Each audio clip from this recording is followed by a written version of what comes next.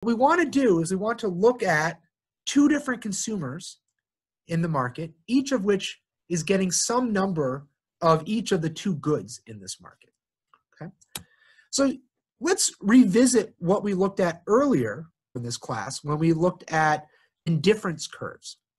Remember, we had these indifference curve graphs or maps where we plotted for a given individual the amount of one of the goods that they have versus the amount of the other good that they have.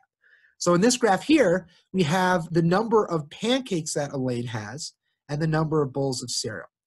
The further you move to the right along this graph, it implies that Elaine is getting more bowls of cereal. And the further you move up on this graph, it implies that Elaine is getting more pancakes. And then the next thing we did is we plotted all of the different combinations of the two goods that left Elaine with the same level of utility.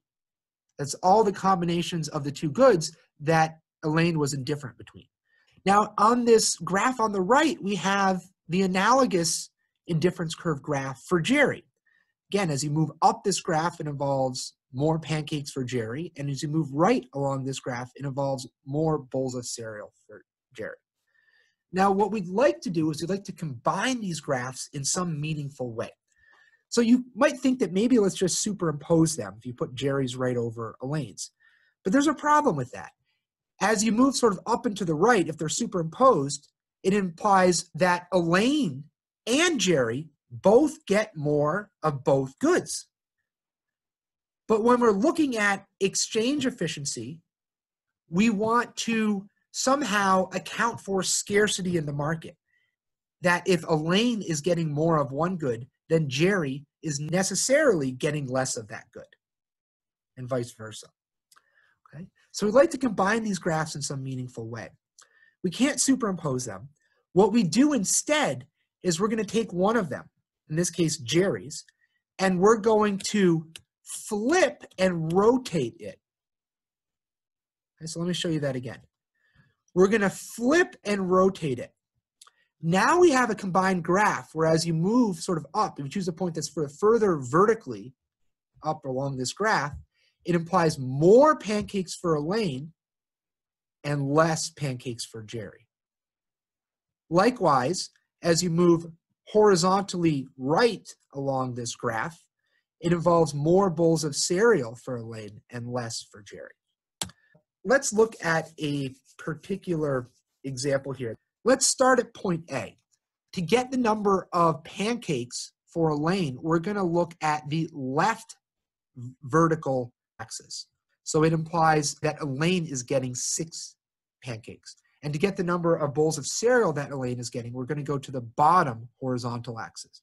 So point A implies that Elaine is getting 6 pancakes and 3 bowls of cereal. We might also want to know how many of each of those goods are allocated to Jerry at this allocation A. And to figure out how many of each good that Jerry gets, we're going to trace this point out to the other axis. If you were to go up to this top horizontal axis, that would tell us how many bowls of cereal Jerry is getting with that allocation A. Okay, so a given point just tells us how we're allocating these goods in existence across these two individuals. If we move from allocation A to allocation B, you can see that the number of pancakes each of them has remains the same. But as we move from A to B, Jerry is getting 1 less bowl of cereal, and Elaine is getting 1 more bowl of cereal. Okay, so the key point here is a given point on this graph represents the allocation of both goods to both individuals. So let's look at this graph here. Here we have Elaine's indifference curve shown with the red curves. Okay? The ones further up and to the right for Elaine imply that Elaine has more of the goods, and so she is happier. For Jerry, it's the opposite. His indifference curves are shown by these blue curves. And for Jerry, as he moves sort of down and to the left along this graph, that implies that more of the goods are allocated to Jerry. Right? You can see that just by looking at the two axes. As you move down and to the left, it implies more pancakes and more bowls of cereal for Jerry. So the indifference curves for Jerry that are further down and to the left actually correspond to higher levels of utility for Jerry.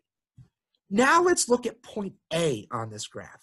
It falls on this indifference curve for Jerry, UJ3 for Jerry, and this indifference curve for Elaine, UE3 for Elaine.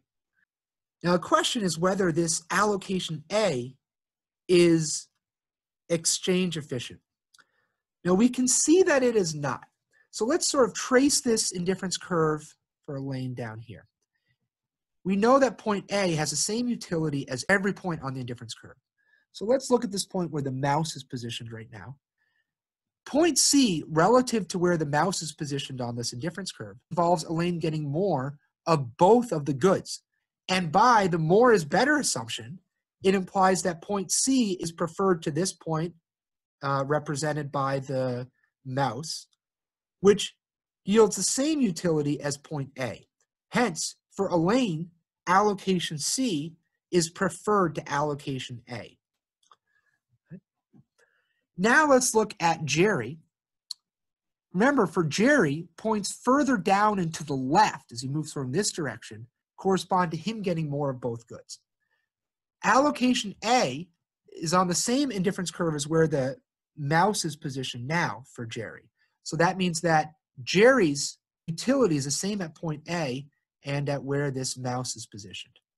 But point C, relative to where this mouse is positioned, is further down and to the left, implying that relative to this point, point C is giving more of both goods to Jerry. So point C must be preferred for Jerry over this point where the mouse is positioned now, which has the same utility as point A. Hence, for Jerry, point C must be preferred to point A. So we can see that changing from allocation A to allocation C is a Pareto improvement. That is, it is a change in allocations that makes at least one of the two people better off without making either of them worse off. In fact, in this example, changing to allocation C makes both of the two people in this market better off. Okay, so let's think about this. When would you have a scenario in any given allocation where there's some other allocation that would make both of them, or at least one of them, happier? Well, we can see that there's this area that falls below the indifference curve that point A passes through for Jerry, and above the indifference curve that passes through point A for Elaine.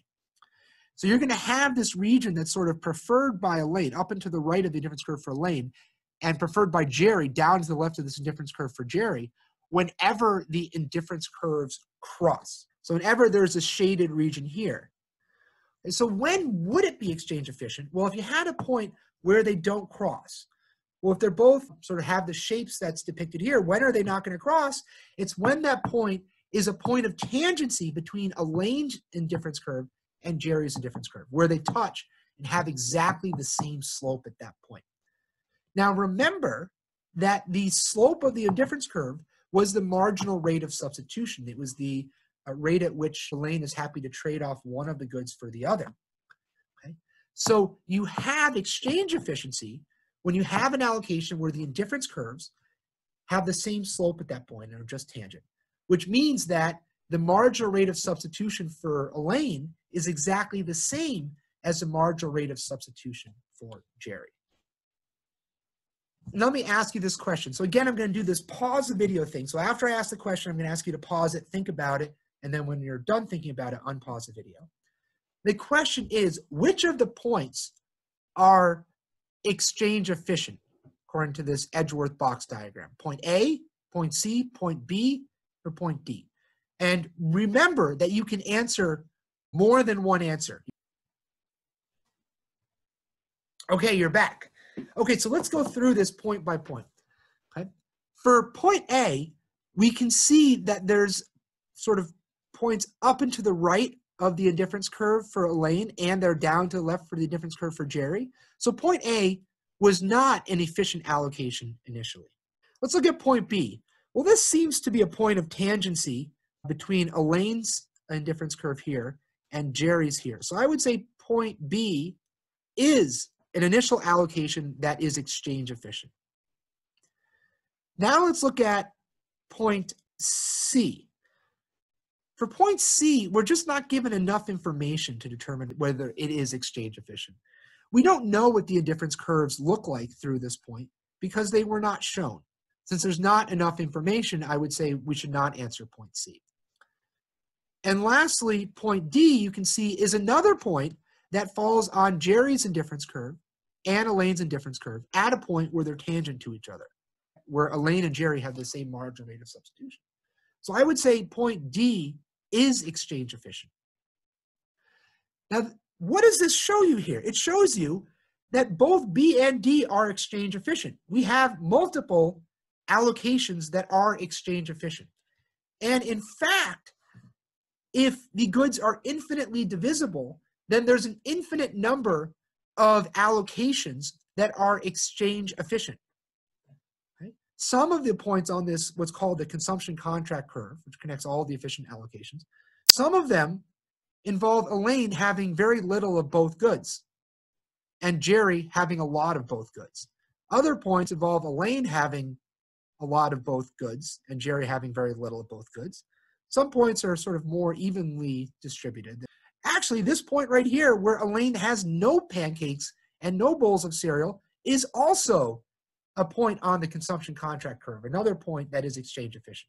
So that the point is here, there's a lot of different exchange efficient outcomes, including those where Elaine gets nothing and is starving.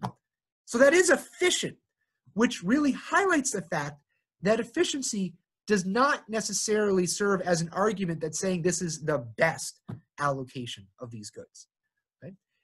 But what we know is if you start at some point, let's say where the mouse is over here, it is not on a point on the consumption contract curve. It is not an efficient allocation, which means that there must be some other point that is on the consumption contract curve that is preferred by at least one of the consumers, and maybe both, and doesn't make either the consumers worse off. And so that would be a point which is clearly better than where we started out. So we can think about it, at a minimum, we want exchange efficiency, but it doesn't necessarily imply that we've reached sort of the best outcome. But we know there is something better if we do not have exchange efficiency. That is something we can all agree on.